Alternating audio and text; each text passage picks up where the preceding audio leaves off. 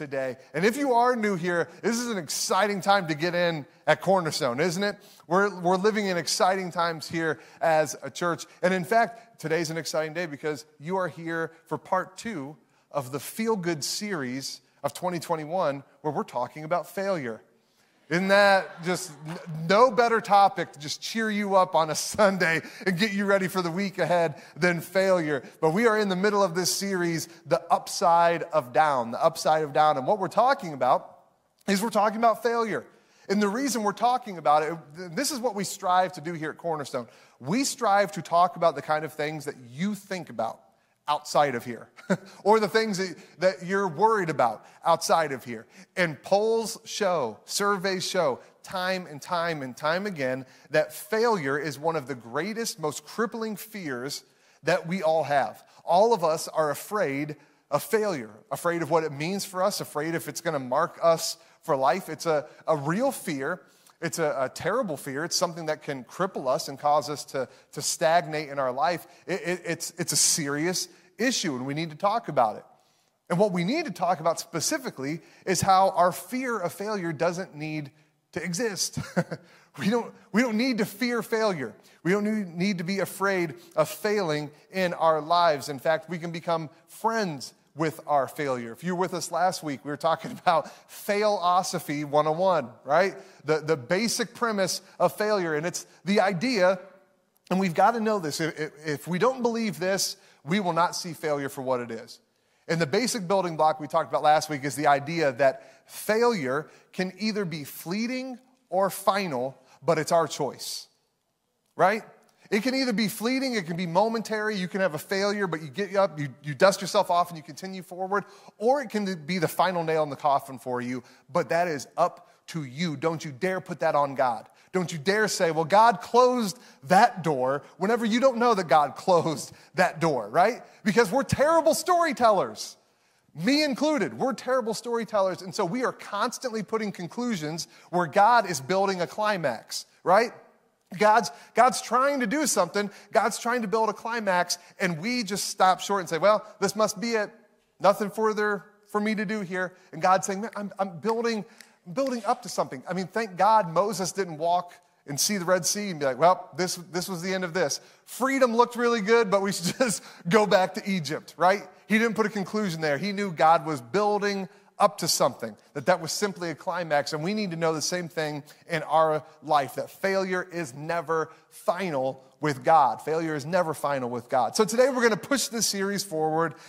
If last week was Failosophy 101, this is like honors philosophy. This is like the smart kids class, all right?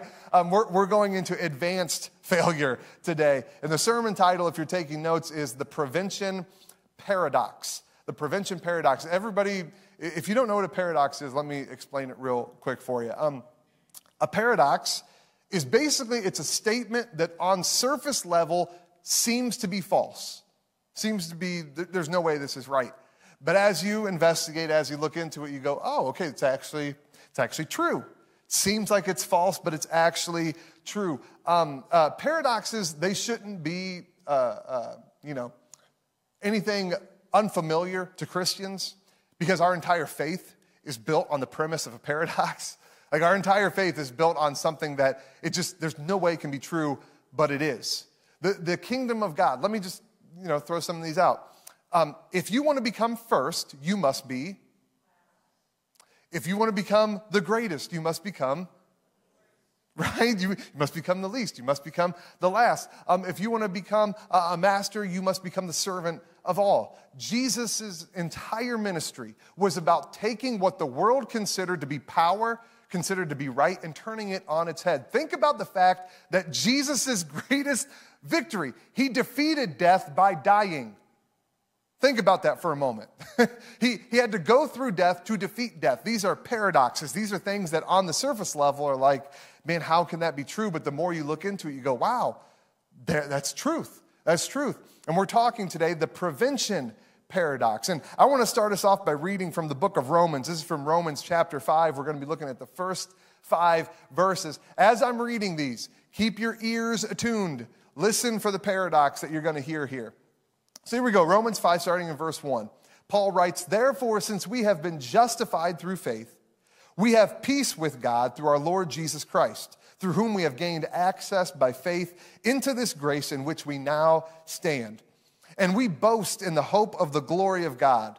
Not only so, but we also take glory in our sufferings, because we know that suffering produces perseverance, perseverance character, and character hope. And hope does not put us to shame, because God's love has been poured out into our hearts through the Holy Spirit who has been given to us." Now, did you hear the paradox there? Did you hear something that it sounds like, how can that be true? We take glory in our suffering.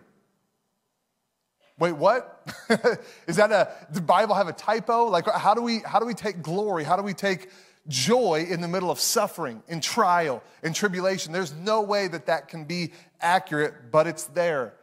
It's there. And we're going to discover today how that is true. So first off, what I want us to do, I want us to kind of define our terms from the offset. I want us to make sure we're all talking about the same thing. So last week when we talked about failure, we were talking about the failure that we bring upon ourselves, right?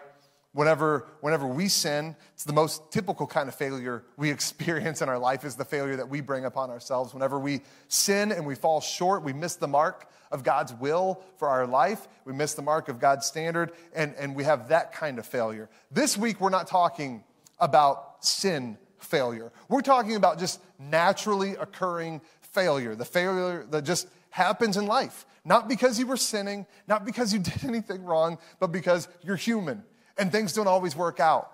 And the rain falls on the wicked and the righteous alike. That kind of failing, where things just go wrong sometimes. I experienced that this week. I failed this week, and I didn't mean to. It was unintentional, and I failed nonetheless. My wife, Jessica, she had been looking around on Target and saw that they had a deal coming up. She loves deals. The girl loves deals. She likes the deal more than what she purchased, like the fact that you have to hear the deal that I got on these things. And so she found a deal. It was like if you spend $40, they knock 20 off. So it's only $20, and it's like a really good deal, right? So she knew I was going to be in Canton meeting my cousin Caleb for coffee. She's like, "Hey, while you're down there, the green Target doesn't have this toy. Can you check and see if the North Canton one does? It's a thing that the girls want. It's like a miniature claw game, like the arcade games, the claw that gets the toys, which I don't understand why they would want that. That game is annoying and frustrating. I don't know why you'd want to take that home. Like, frustration, the game. Like, let's get that. That sounds like a good time. But they want it. They think it's really cool. So I looked, and they didn't have it there. But she was like, "Hey, if they don't have that, get an elf on the shelf," because I know the girls want an elf on the shelf. But it's not $40, so you'll need to get that and a few other things to push us up over 40 to save, right? Because it's like $2 or something like that. I'm like, "Oh, okay." So I grab a few other things I know we need to push us above that, and I can already hear from the laughter. Some of you know where this is going. The men in the room know where this is going. Like, "Oh, yeah, I know where it's going." So I get home, and I set the bags down. She's like, "Oh, great." And I pull it out, and I'm all showing it. I'm like, "Look, it's a little girl elf on the shelf." I'm like, "Oh, that's awesome." And she's excited about everything. She goes, "So did you use the coupon?" Instantly, I'm like, "The what now?" If ever there was a moment I wish I could teleport, that was the moment. Like, "See ya." Like, I'm out. Like, "The coupon." "No, I forgot about the coupon." She's like, "Oh my goodness, that's okay, but how much did you spend?" I'm like 50 something. It's like, "Oh no." So I went $30 over what we needed to spend, and it wasn't intentional. Like, I wasn't actively sinning. Like, "Oh, this is going to be so fun to go home and just mess with her." Like, I didn't do it on purpose. It was a complete and utter accident, yet I failed nonetheless. And you have all been there. Maybe it's not in that kind of a boneheaded way, but we have all failed when we're not sinning, when we're not intentionally trying to do something against God's will, but just life happens, man. Like, you get preoccupied, or you take a risk. Like, you take a risk and it fails, or you try something, you step out on a limb and it just doesn't come through, right? We've all experienced that kind of failure, the naturally occurring failure in our life. And what I'm going to posit today is the prevention paradox, which is this idea. And I want to just kind of couch it at the beginning and say this isn't always true, but in my life, I've experienced this to be true more often than not. And that's this. The prevention paradox is the more that I try to prevent failure in my life, the more I try to prevent pain, the more I try to prevent suffering, the worse and more likely the failure, the pain, the suffering become. Have you noticed that? Anybody online, have you noticed that? I have noticed this in my own life, and not just in my own life. I've noticed this in like the larger world at play. The more we try to prevent pain, the more we try to prevent suffering, it actually leads us to pain and suffering and failure. Look no further than what's going to be happening today at 1 o'clock, 4 o'clock, and 8:30 when we got football games kicking off today. You're going to see a lot of examples of us trying to prevent failure, but actually causing failure, causing pain, causing suffering. Did you know, this is a crazy stat, the statistics for long-term severe injuries are significantly higher for football than they are for rugby. Kind of surprising, considering the fact that football players, let's go through what they wear. They wear helmets, and these aren't just any helmets. These are helmets that are designed and tested and constantly tinkered with to add more padding and more nuance and holes to allow air pressure to come out. I mean, they're constantly working on these things. They have helmets, they have chin straps, they have mouth guards, they have shoulder pads, they have protectors for rib cages and for your back, and they've got pads for your legs, and they've got, knee braces, and they get all taped up. I mean, all this stuff to protect them, to prevent failure, to prevent a knee giving out, to prevent a concussion, all these things to prevent pain and suffering. You know what rugby players wear? A mouth guard. That's it. Literally just a mouthpiece. And that's all. That is the only protection that they have, but the game is played the same way. Hit the other person as hard as you can. Run towards them and tackle them. Like it's the same general idea. So why in the world are we seeing way more, by a factor of 2 to 1, more severe long-term injuries happening in American football compared to rugby? As they did studies on this and kind of looked into it and did interviews with former players of both sports, what they determined is that rugby players, the biggest difference is that rugby players felt the hits. They felt it. When that opposing guy laid me out, there was nothing to like buffer the pain. There was nothing to make it kind of like, it kind of hurt, but my shoulder pads took a good chunk of that. And I hit my head a little bit, but you know what, the helmet, I didn't even notice it. None of that. Nope, you felt every single hit. And that was the main difference between the injuries. You see, the more that we try to avoid pain, the more problems we tend to create. It just happens. In the NFL, they're trying as hard as they can to protect people. They're instituting all these new rules about what you can and can't do. And a lot of people are going, man, it's making the game worse. Like it's harder to call. There's more penalty flags than there's ever been. It's hard. Because we're trying to prevent problems, trying to prevent pain, and in the process, we're making more. The more pain I try to avoid, the more problems I tend to create. The 2008 financial bailouts, whenever the whole world was in crisis over all these big companies that had mismanaged their books, mismanaged their money, and they were about to fail. But guess what? Governments all around the world stepped in, said, you're too big to fail. Here's money. We're bailing you out. Here's money because you're too big to fail. And guess what's happened? Significant numbers of those exact same businesses are doing those exact same practices today. The same ones that got them into financial turmoil back in 2018, they're doing the same stuff today because they weren't allowed to feel the hit. They weren't allowed to feel the pain. We tried to prevent failure, and in the process, we've made the problem worse. Prohibition back in the 1920s, man, the country was like, we're going to solve societal problems by outlawing alcohol. That'll do it. That'll fix everything.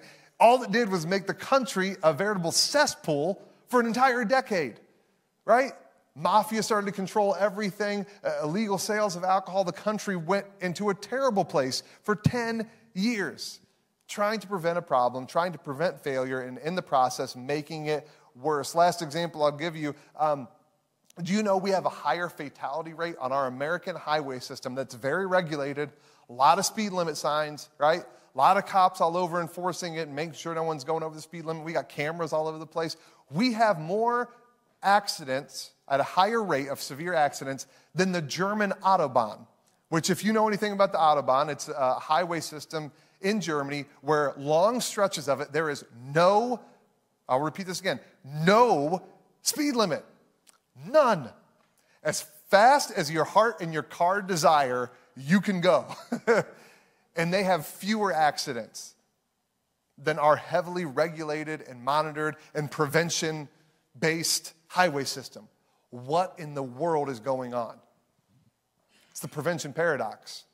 The more that we try to prevent failure, the more we try to prevent pain, suffering, the worse, more likely it inevitably becomes. We make things worse. Can I just say sometimes we're supposed to feel the hit? We're just supposed to feel it. We work so hard to not feel it, and sometimes God is saying, now you need to. Like the rugby player, I want you to feel the hit. I need you to feel the hit sometimes. Trying to prevent things, trying to avoid failure your whole life, trying to avoid suffering your whole life, it will not get you anywhere where you want to be. I mean, I just think about our own example from our own church history. Maddie referenced it earlier during worship. When we lost our building at 578 Killian Road, just imagine with me for a moment, if we could take an alternate history, what if we would have tried to prevent that from happening? I don't have time to go into the whole story of what went down, but we ended up knowing we needed to leave our denomination for a lot of financial and governance reasons, the way that they were handling things. We just knew, man, we cannot continue ministry the way that we do here at Cornerstone under this denomination anymore. We just can't. And our building that we built, and whenever I say we built, I literally mean people in the church built it. Like saints from Cornerstone with their own bare hands and their own tools built that church building. This building we had built, that we put money in and investment in all over these years, our denomination staked claim to that building. Said, fine, well, if you leave, you can leave your building as well. You can leave it here. And even though we knew from advice from lawyers and previous precedent in Summit County that we could take them to court, if they wanted to go to court, we would go to court with them and we would win that building. Even though we knew that to be the case, Pastor Brenda and the board of directors determined, you know what, we're not going to do it. If you are willing to take this to court, just so you know, we're not willing to go there. We're not willing to have another Christian brother or sister in court against us. We're not going to do it. But what if we would have? What if we would have been so afraid at failure, at perceived failure, at feeling like we lost our building? Oh my goodness, we lost our building. We can't let that happen. We can't let that. Fine, you want to go to court? We'll go to court with you. Think about that. What that would have done to us. Would we even be out of court yet? So some of these things go on for years. That started in 2017. We could still be facing legal battles and still not be in there. Think about what that would have done to our reputation in the community. Yep, there you go. Bunch of more money-grubbing Christians fighting each other over buildings. Yep, but they believe that there's a God and, you know, that he's watching all this stuff. And even though the Bible says don't take another brother or sister to court, like they're doing it. So, yeah, hypocrites.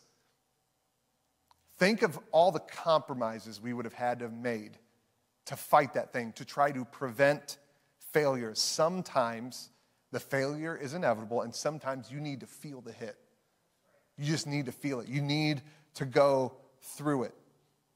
Can you just real quick tell the person sitting with you that prevention is problematic? Just tell the person next to you prevention is problematic. Put it in the chat online. And the reason I want you to do that is because sometimes it helps us to just name it and claim it, right? Because the fact of the matter is we can hear this stuff, but we don't really believe it. We hear this stuff on Sunday, but then once we get back into the world on Monday, we're trying as hard as we can to prevent failure.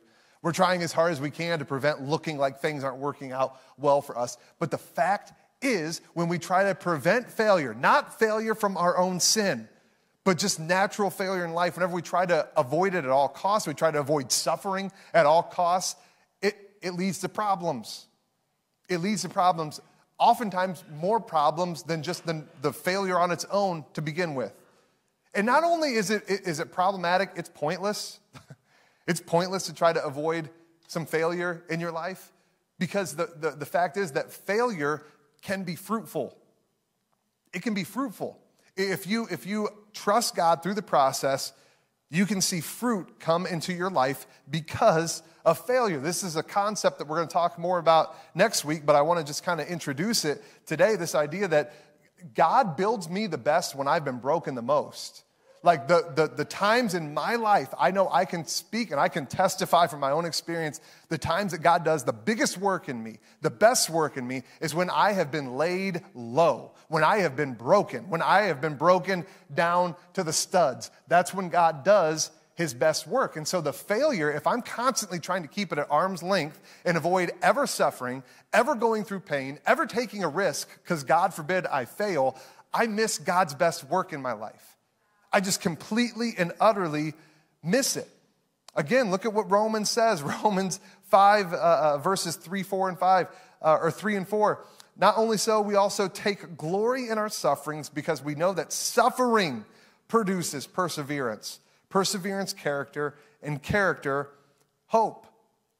That's how we get it. That's how we get hope. That's how we get perseverance. That's how we get character. All of these things that every single person in this room, every single one of you watching online, you want those things to be hallmarks of your life.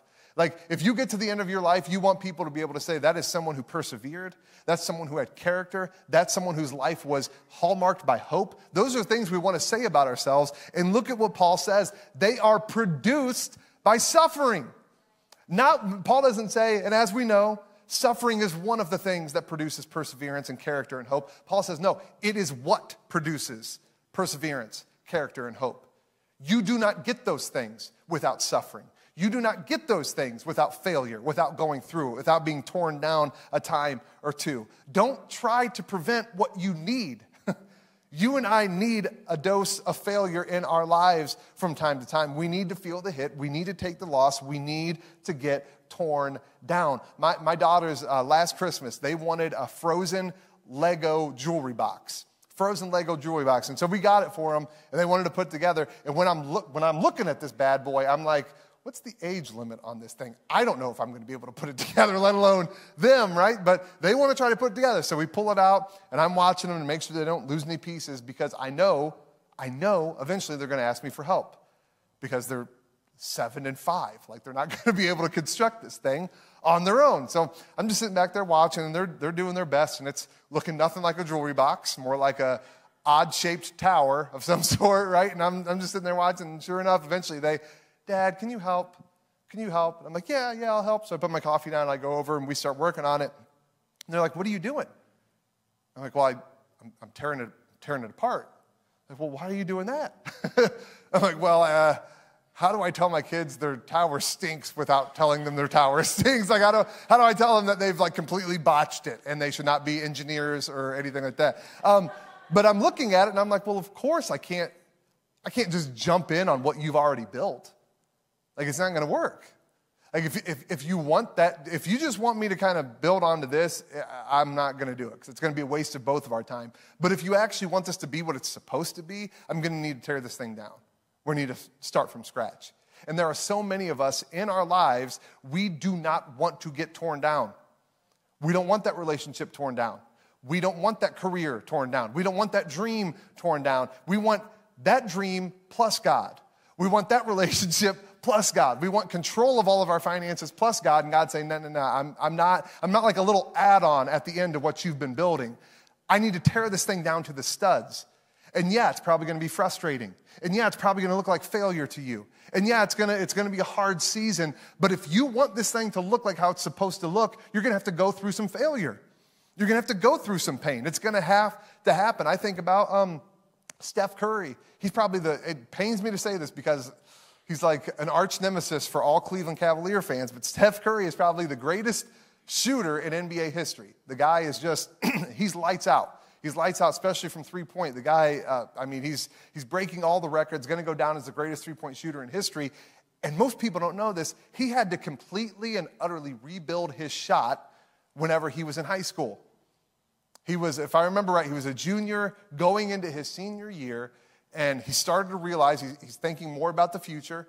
He's like, man, if I want to play in college and actually be good in college, and then maybe have a chance at the pros someday, I know I'm going to have to change my shot. Because his dad, Del Curry, who played in the NBA, and his coaches were telling him, Steph, you're a fantastic player, but man, you're short. You're short. And your release on your shot is very short. And we're telling you right now, if you try to go to college with that short release, you release the ball way too low, man, people are going to be blocking and contesting your jump shot all day long. We have got to fix it. You've got to release a lot higher so you can get up and over defenders and their hands in the air. And so what they did that entire summer, they didn't tweak his shot. They didn't tell him, well, just change this one little thing and it'll be better. They completely tore it down to the studs. They completely remade Steph's jump shot. And Steph was talking about it. He did an interview talking about this. He said how that was the most frustrating summer he had ever experienced because it was just constant. Every single day getting up, thousands of jump shots. And every single time his form started to slip back into old habits, instantly his dad or his coach would, Steph, nope, that shot doesn't count. Your form, it's back to the old way. You got to fix it again. Started releasing it, and he'd be good again for a little while and then stop because he'd mess up again. And he said how much it just felt like failure. Like every day, he's like, man, I'm making fewer baskets than I did the old way. Like this feels so counterintuitive. Feels like a paradox. To fix my shot, I got to tear it down. But that's exactly what happened. They put in the work, they put in the time, and sure enough, his shot got to the place where he ended up going to college, being a star at college, getting drafted in the top 10 in the NBA draft, and then now being a multiple-time champion, an MVP, and probably the greatest three-point shooter to ever play in the NBA. And it's all because he experienced failure. It's all because he experienced pain and just the frustration. He went through it. He went through it and came out on the other side. And what's so cool about him and what's so cool about my kids, Eden and Evelyn, is did you notice the failure that they were experiencing? What did it do? It caused them to rely more on me. Steph, the pain and the frustration he was experiencing, it caused him to rely more on his dad and on his coach to help get them through. That's a beautiful thing about failure that we so often forget. Failure drives us to God. So often, failure is the very thing that causes our relationship with God to grow in new ways that it's never been before. We lean into him in new ways. And some of us, we need to fail because we need knocked down a peg or two. We can get pretty haughty. We can think a lot of ourselves. I saw a pastor post on Instagram this week, and I'm like, oh my gosh, that's me. He was joking about how, man, he'll just start to do a spiritual discipline, or he'll just start to kick a sinful habit, and he'll be like a week in of changing, just 1 week in, and he'll see other people doing the same thing and be like, are you ever going to change? Are you ever going to learn? It's like, I've only been doing this a week. Like, what in the world? He's like, I need that. I need those moments to kind of knock me back down and remind me, man, I'm so reliant on God. Like, I'm sinful, and I need to rely on him to change me and to change my heart. And failure does a similar thing. It reminds us that we need Jireh, Jehovah Jireh, God the provider, to provide for us. It reminds us that we can't do this all on our own. So we need failure to help us lean in to God. Did you know the exact opposite happens whenever we try to avoid failure? The more that we try to avoid failure in our lives, the more we try to avoid pain, the more we try to avoid suffering, the more we just keep it all at arm's length and avoid any situations that would ever put us into pain or suffering or failure, we actually distance ourselves from God. Because that's where God is. God is in the midst of failure. He's in the midst of suffering. He's in the midst of it. So the more we try to avoid it and keep it at arm's length, we are simultaneously keeping God at arm's length. We are distancing ourselves from him. I told you we were going to be looking at 2 scripture verses today. We read from Romans. I want us to read just one verse from the book of Daniel. This is from Daniel chapter 10, verse 6. Let me just give you a quick recap on Daniel. Daniel is an incredible man. He lived before Jesus' life here on earth. Daniel lived years ago. He's a Jewish man who was taken into captivity under these pagan kingdoms after they ran roughshod and destroyed the Jewish kingdom, the Israelite kingdom. Daniel was taken. He was a very intelligent, very smart man. And so these kingdoms wanted him for themselves. So they took him in, and he worked his way up the ranks in the Persian, first the Babylonian, and then the Persian Empire, to the place where he was one of the top-ranking officials in the Persian Empire under King Darius, one of the top lieutenants, one of his most trusted advisors. And he did that because of his faithfulness, because the king knew he could trust on him. And so you've got Daniel, this just incredible man who the king looks to, the king loves, the king admires, and you know how it goes. If there's someone like that at your job who the boss loves, they're their go-to person, they love them, there's a whole lot of other people around the office who can't stand that person, right? Just like, oh, if we just knock him down a peg or two, if we just bring him back down to our level, if just something could go wrong to make it seem like the sun doesn't rise and set on him. And that's exactly what happened to Daniel. The other officials in the kingdom were like, this dude's got too much influence. He's got too much power. We got to get rid of him or take him down a notch. So they tried to find stuff about him that would do just that would diminish him in the eyes of the king. The problem is they couldn't find anything. Daniel lived his life so above reproach, they could not, get this, they couldn't find anything to charge him with except how closely and how diligently he followed God. That's it. They're like, so if we make his religion illegal, that's how we can get him. So let's try to see if we can sweet talk the king to do that. That's exactly what they did. They went before Darius. They sweet talked him like, hey, you should pass this proclamation. If anyone prays or worships to anyone but you, they're executed because you are so worthy of it, King Darius. So he passes this decree, and that's where we pick up in Daniel chapter 6, verse 10. Listen to what it says. Now, when Daniel learned that this decree had been published, he went home to his upstairs room where the windows opened towards Jerusalem. Just a few verses earlier, we see this is where Daniel would pray to God. Every single day, did the same thing. The spiritual discipline every single day to show, to keep his love for God, to keep his connection with God, that relationship strong. Daniel would go into his upstairs room. He'd open the windows, face towards Jerusalem, and he would pray 3 times a day to God. Now let's think about this. That prayer that Daniel always did had just become outlawed, right? Just become outlawed. Now in this moment, Daniel's got to face an important crossroads, right? He either can choose to continue being faithful to God, or he can choose to try to prevent failure, try to prevent pain, try to prevent suffering in his life. Daniel could have walked up there and said, you know what? Do I really need to pray with the windows open? I mean, it doesn't really change anything. Let me just close these real quick, draw the shades. No one out there needs to know. And in fact, I usually pray out loud. I'll just pray in my head. God knows what I'm saying anyways. I don't need to pray vocally or anything. And I know I normally kneel down. I don't need to kneel today. Just all these little compromises to kind of make it okay, because I don't want to lose favor with the king. I don't want to make anybody mad. I don't want to lose not just my job, not just my authority, not just my position, my life. I don't want to lose any of that. If preventing failure, if preventing pain, if preventing suffering was Daniel's main thing, that's how that would have played out. But faithfulness was Daniel's main goal. So listen to what Scripture tells us.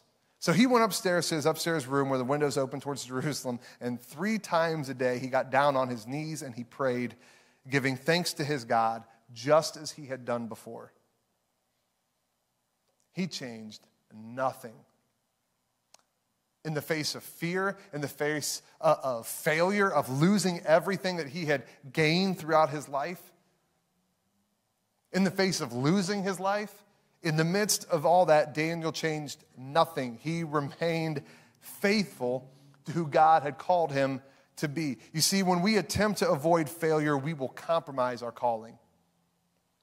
When we attempt to avoid failure, we will compromise our calling. That's why you tell those little lies that get you out of something. They're not big, they're just small. It's just a little one, just a little one.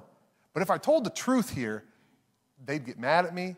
I might lose my job.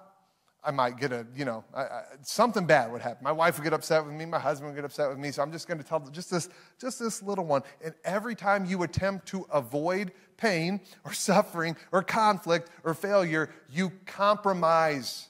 You compromise your calling, who God made you and intended you to be every single time. Back in June, there was a whole thing that happened with GameStop. GameStop stock. Does anyone remember this? Some people do. It was a whole, I am not like Mr. Stocks up here or anything like that, so I'm about to give you the most layman's explanation of what happened, so bear with me. But back in June, there was a group on the internet. They had a discussion forum, and they're like, you know what? We're going to throw the stock market for a loop here. All right, we're going to throw all these big banks and all these big companies. We're going to throw them for a loop. And so they get this discussion going. They're telling everyone, they're like, hey, spread the word. Buy as much GameStop stock as you possibly can. Just buy it. Just keep buying it. No one sell. Just hold on to it, and everybody buy it. Now, whenever I'm talking about GameStop, yes, I'm talking about the place that's like up here on Arlington Ridge Marketplace that sells used video games, right? So people all across the country are buying GameStop stock at such an incredible rate. For about a 2-week period, GameStop was one of the highest performing stocks on the stock market. Google, Apple, Verizon, AT&T, and GameStop. Like crazy. They just shot through the roof. And one of the biggest places that people were buying these stocks from was an app, an investment app called Robinhood. I mean, the whole name, the whole reason they even named their app Robinhood, it's supposed to be an app that is made for just your common person. Just your average person who doesn't know stocks, doesn't know all this different stuff, and they wanted to, their whole point of being, like whenever you listen to their founder talking about why they started as a company, was we want to make investing open to the common man. Like, we are so not with these big investment banks and all these corporations. I mean, forget them. We care about you. We care about you, just the average person. We want you to be able to invest and you to be able to save for your kids' future and all this different stuff. So that's how they promoted themselves. That's their calling, that we're for the average man. Whenever all this started going down and the vast majority of people were buying their GameStop stock through Robinhood, the stock, the power players in the stock game started pushing on Robinhood, telling them, you need to shut it down. Don't let people purchase that stock anymore. Don't let them do it. It's driving it up. It's manipulating the market. Don't let them do it anymore. Even though what they were doing was completely legal. So guess what GameStop did? Or guess what Robinhood did? They caved. They caved to the powerful interests because they were afraid of what would happen if they didn't. They were afraid of failure, afraid of the pain, afraid of the frustration and suffering. So they caved and they issued a halt. You could buy no more GameStop stock through their app. And people freaked out. People lost it. Like, what in the world? The whole point is that you're supposed to be, hey, we're helping you stick it to the man. Like, we're on your side, but you're not. Because you saw failure coming and you compromised who you said you were going to be. And get this, in the immediate aftermath, over 66% of people who were Robinhood account holders said they were going to close their account and leave. 66%. 2/3. People have just been fleeing Robinhood ever since June and going to other apps, going to other investment firms. And you know why? Because they compromised their calling. They compromised who they claimed to be at a core level. They probably never thought that day was coming, right? Oh no, we're always going to be here for the common person to be able to invest, until failure was staring them in the eye and suddenly they gave everything up. Because they were afraid of failure.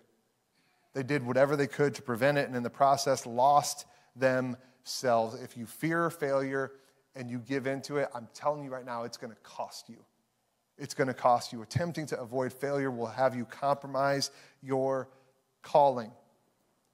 You see, the truth is, avoiding failure, that is not the goal of life. We act like it is a lot, don't we?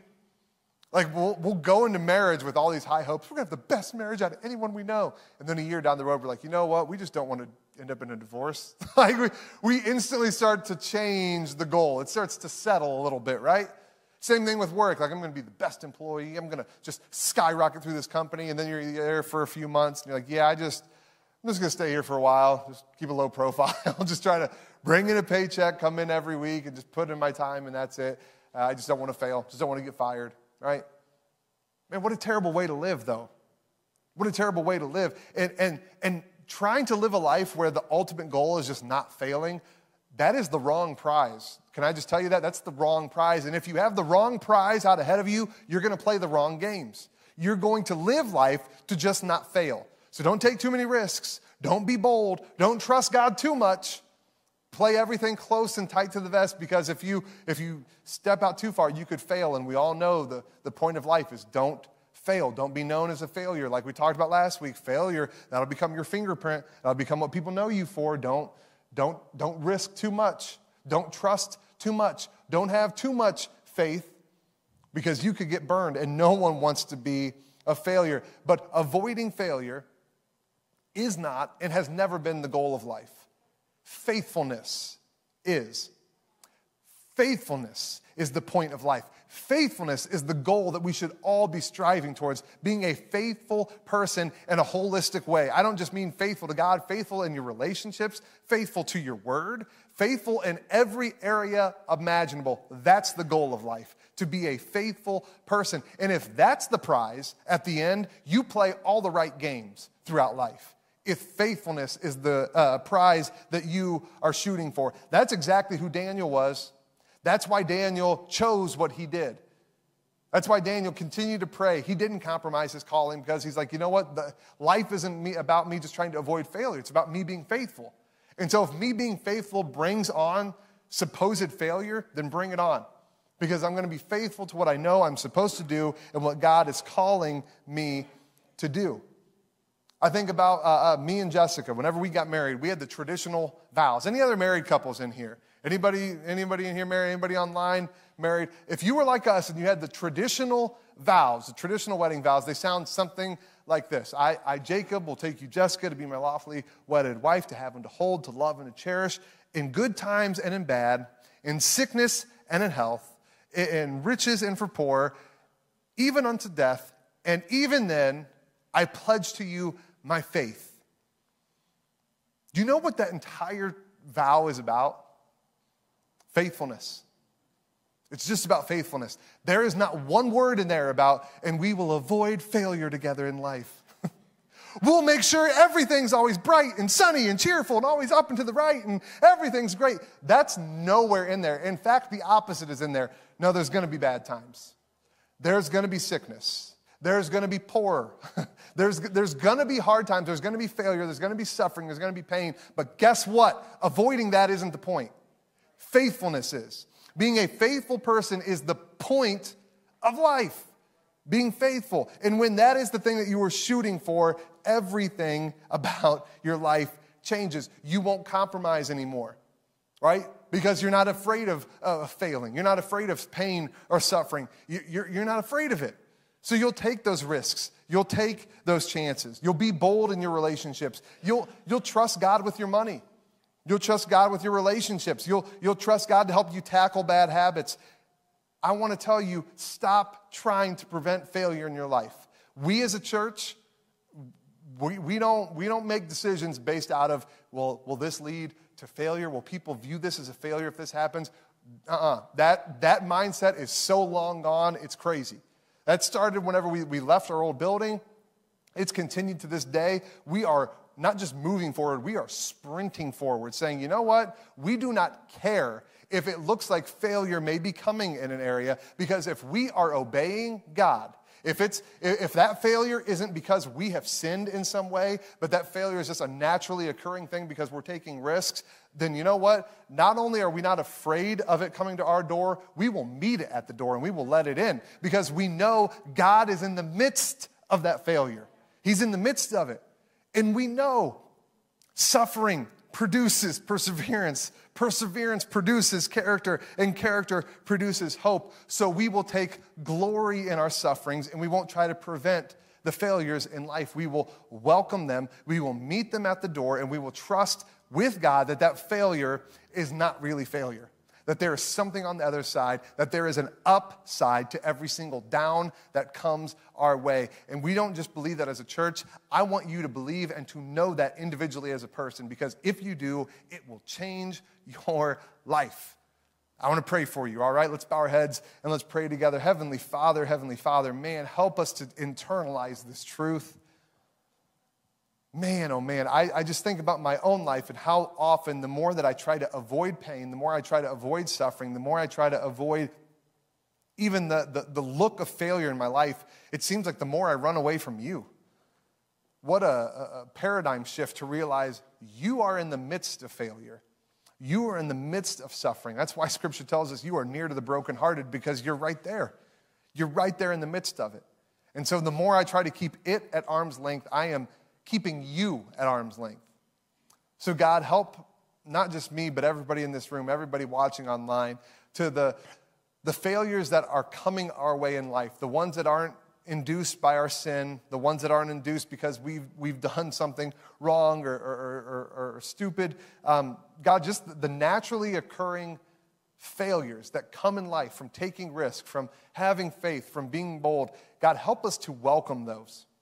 Help us to welcome those, to meet those at the door and let them in, because we know that as they are walking in, you are walking in. You are in the midst of every failure, and whenever we trust it to you, you are Jehovah Jireh. You are God the provider, and you will provide blessings upon blessings, even in the midst of failure. There is nothing that you can't do. And so the failures that we are so afraid of, God, we can hand them to you, and we can trust you with them, and we don't have to be afraid of them. We don't have to try to avoid them anymore. We can walk confidently into the midst of them, knowing that you go before us and you go with us. Thank you for that truth, God. Help us to live it out this week, and we'll give you all the honor, all the glory, and all the praise. It's in your name that we pray. Amen.